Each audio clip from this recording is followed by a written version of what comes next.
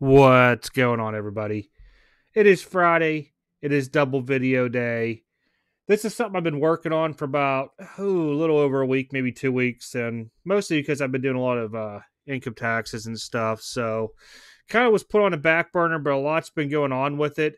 So, stick around for the whole video. You guys are probably going to enjoy this. We're going to talk about eBay's authenticity guarantee.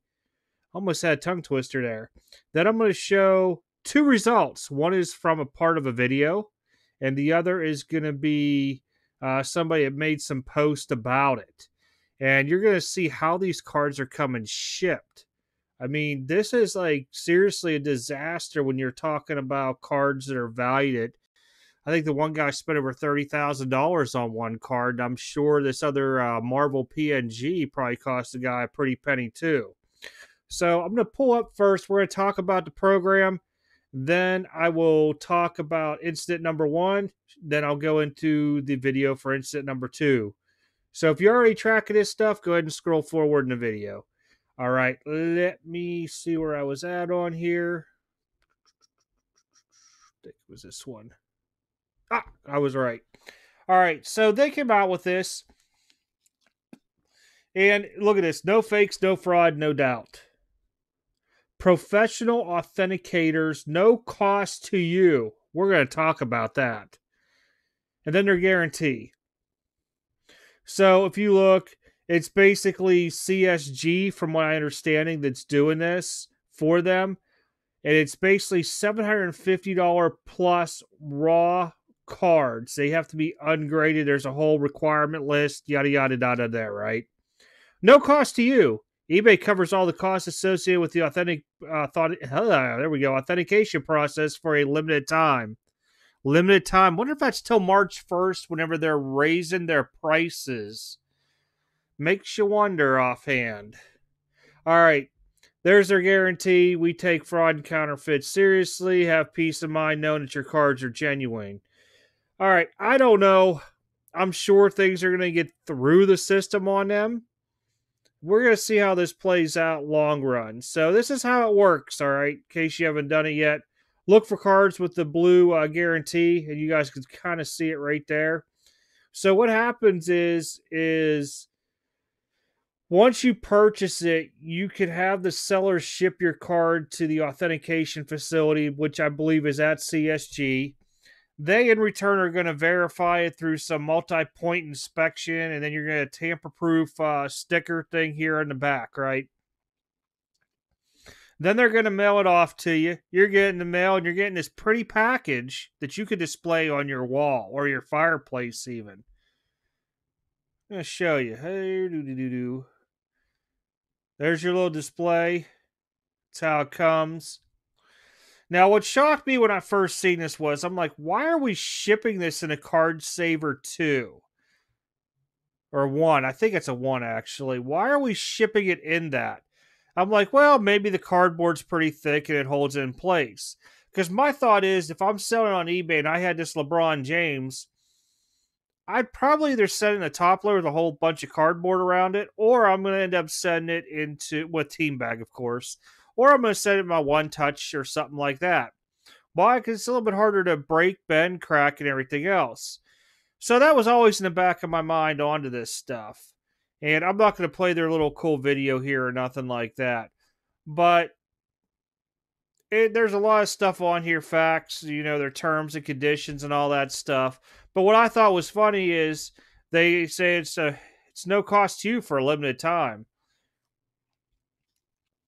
My question is once it becomes a cost, does the buyer elect to pay for that? If somebody knows, please let me know, because I do not do a lot of eBay anymore. And from what I've read in the boards and what I tried to look up, there's really nothing onto it yet unless eBay mailed something out. With that also is why the price hike, because this was been my thing, is that you're just going to keep it as a free service and you're going to upcharge, final seller fees and all that stuff. So this is it right here. All right, I'm going to click off that. Let me find where the first one is. So we're going to move into incident number 1. Now, there are plenty more instances out there. I'm just using these two for an example. And Boom. Oop, let me scroll up because I was reading through all these comments. Sorry, guys. Thought I had this already scrolled up. My bad. Completely on this one. So I think this was posted. I don't know if it was on like Instagram or Twitter. I cannot remember where all these came from. So this Ken Griffey Jr. right here, 97 Donruss Crusade out of 25, red refractor sample rare. See, there's a little blue check mark with the guarantee. Sold for $33,100. I'm guessing at the time of checkout when they have all this in, they offer all this craziness down here. I don't know if the seller's paying for the buyer. I don't know until later on. But somewhere in that process, it's elected to go and get, certified true card, get the little cool sticker, hologram, and you get your card saver one little cardboard plaque. Okay, got it. Scroll down. This is how the person received it. Now, when I first saw these, I never got to see how it was packaged and stuff, but in the video, I promise you coming up, you're going to see how it all unfolds. Look at how this band up here is crushing in on the sides. The Griffies come out. The PMG I'm about to show you is going to have whiting at the top up here in the video. They don't know if that was it or off of the video or off of this or somehow got destroyed elsewhere. But I remember them talking about the picture of the PMG that it did not look like it had the amount of whiting it did onto it. But this card basically is coming out of the sleeve because here's where the sleeve ends right here, all right? Coming out. And then you got this, I don't know, they call it straps. To me, it's just a fancy rubber band, cloth material thing. And you can see one down here as well, too. Now, my thing is, if you're pushing in on these sides so tight, this could loosen this middle up to where this card is going to slide. Normally, in a card saver one, you're not going to have, there's not a whole lot of room for this thing to wiggle around. You guys know this stuff, it melts stuff off to either Beckett, SGC, PSA, etc., etc. So, with this pinching, this could be a result of it too. I was not a fan of this because I was like, that's not good because I got what they're trying to do is make it look fancy and cool. But when it comes down to here, this card's supposed to be sitting down here. You guys can see my little mouse pointy finger there. That band could be on that corner right there. Now you're kind of like, putting the card in a little damage if you're going to try to get it graded. As you can see, it says eBay, not the way to ship. It looks like they did give it a little team bag and everything. Of course, they had to because of this here void if damaged.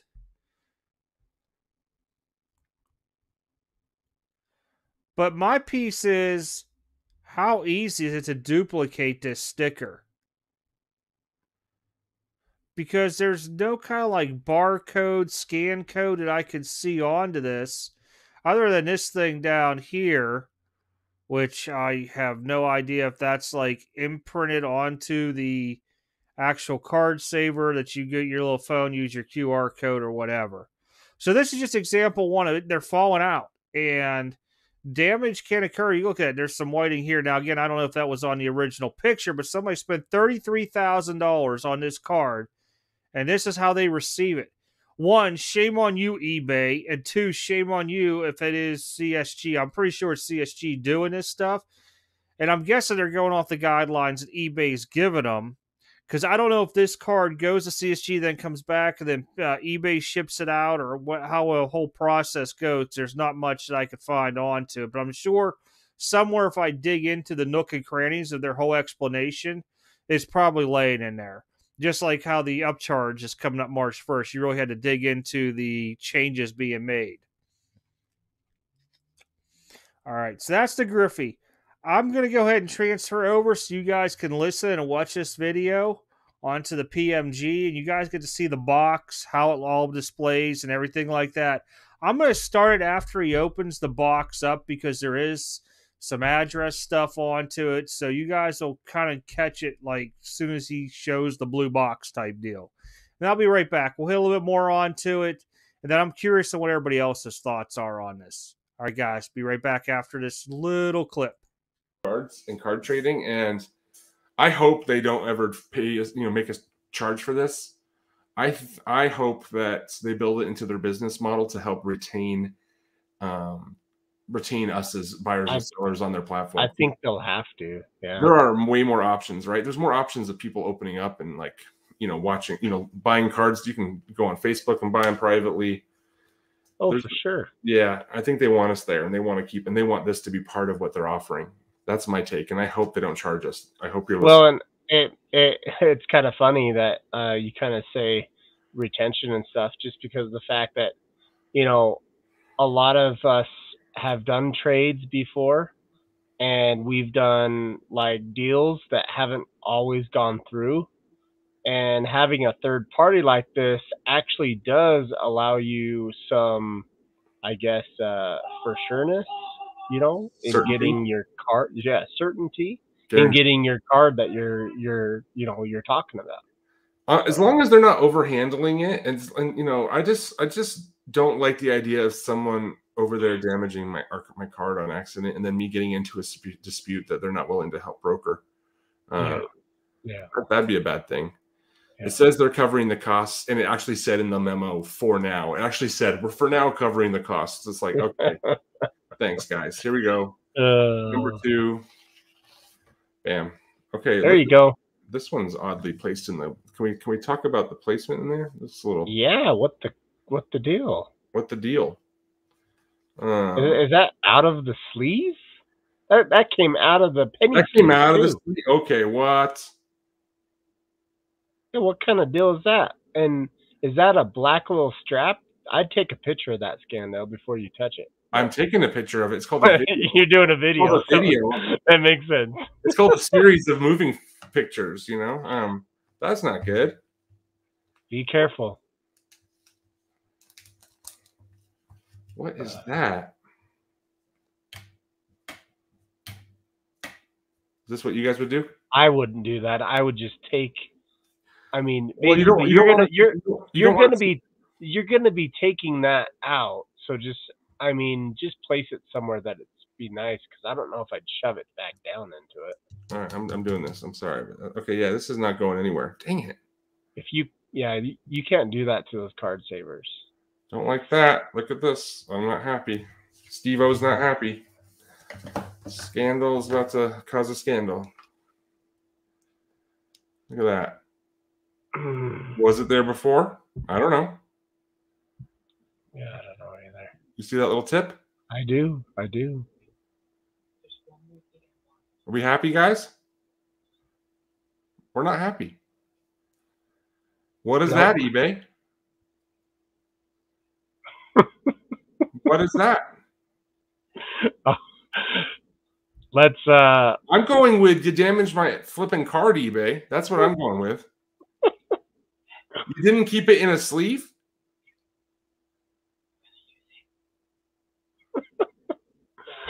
That's not good. That's for sure not good.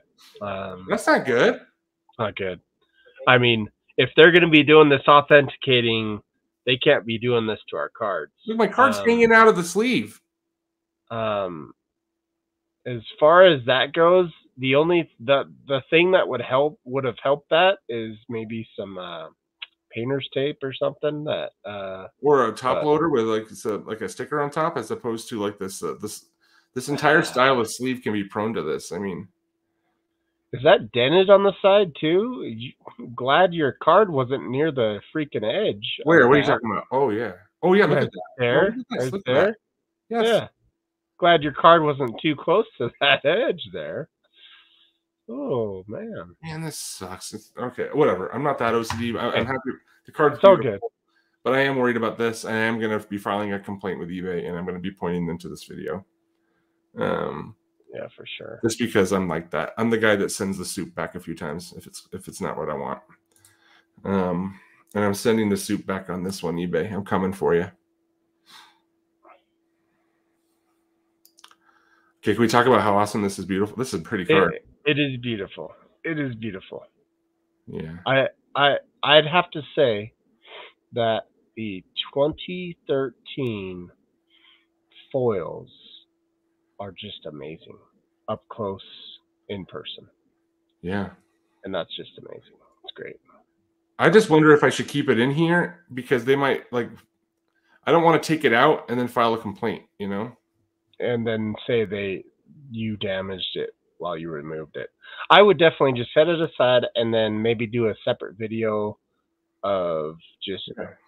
Okay, yeah. We got a box to break, guys. I'm sorry to harp on this, but whatever. This is good. I'm kind of mad. Beautiful card. It is for PC, so it's not like it's like for bad. No, everything could be resold. Yeah, exactly. I'm not that.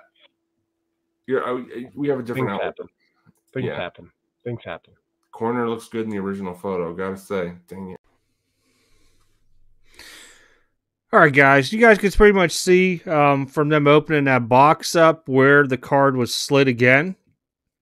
Crazy just the way it is. I don't know if they were trying to go fancy with this stuff or what it may be. I'll scroll back down so you guys can see this here. The good idea fairies need to stop really with this stuff. I understand what they're trying to accomplish, but it's not being accomplished at all in my own opinion. I think that this is just horrible across the board because, again, I don't know how the sellers are shipping this stuff out if they're telling them to put them in a card saver one, but I'm sure they're not.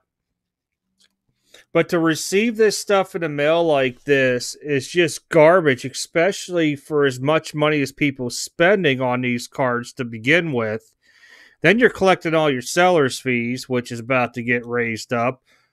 I mean, it goes down to where their customer service has been getting very, very poor as the years have gone on.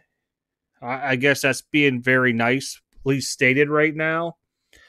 But, with this here, I'm sure we're going to see a whole bunch of these start popping out where the cards are fake.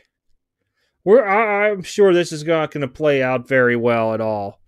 But again, I'm curious what everybody's comments are going to be on this. I don't know if anybody's used it as either a seller or buyer. If you have, please post the comments down there. You get me up an email too. I want to say this is probably like the 4th or 5th instant that I've seen in the last week or two of people getting their cards and stuff just sliding out like that. I don't see how hard it would have been to use a one-touch and put that seal onto it that way. Or, do like how graded cards do it and seal it somehow. If you guys ever look at Fanatics, how they have their little weird grading thing or slabs and stuff like that. Something like that even. Something that's tamper-proof. It's not easily going to be forged later on. Because I don't know. I think that sticker looks like somebody's going to be smart enough to make it up in the long run as well, too. And then being able to just swap cards out, whatever it may be, and be like, oh, this ain't a real card, or look, this card come damaged, whatever it may be. I can just see even more issues with this down the road. They're just not going to turn out good. I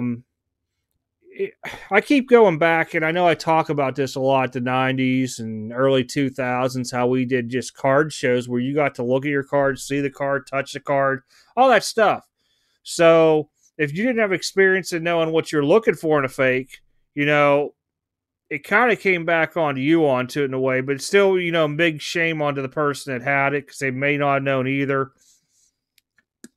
But with this stuff here, people, with the age of the internet and how sales have been going with internet platforms, it's just gotten to the, I don't know how to really put this without having a cuss word into it right now. It's just gotten stupid. We're going to use the word stupid because every and any way imaginable to somehow get over onto the seller or the buyer, it's both shoes, has been done. And this is just waiting to open up many new loopholes in the system. All right, guys, appreciate you watching the video. Have a good weekend. I got to be up early for a card show tomorrow. I'm going to try to get up there about 7:30. Wow, 8:30-ish because they open up at 9. I guess they let people in early. See if we can find some deals. I'll get some footage. Try to get that video out Monday because no video for Super Bowl Sunday because I know everybody's going to be probably watching the game and everything. All right, guys, take care. Have a good, safe weekend. Catch you all Monday.